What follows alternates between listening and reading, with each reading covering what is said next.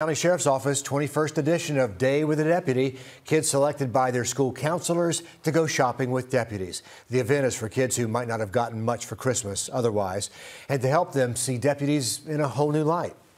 This is actually my favorite event of the year for the Sheriff's Office. This is what I call my number one baby right here. I love this event right here. I look forward to this every year.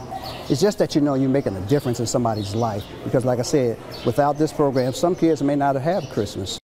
It really is uplifting. Deputy Massey says the event allows him to get a different perspective on the community he serves as well.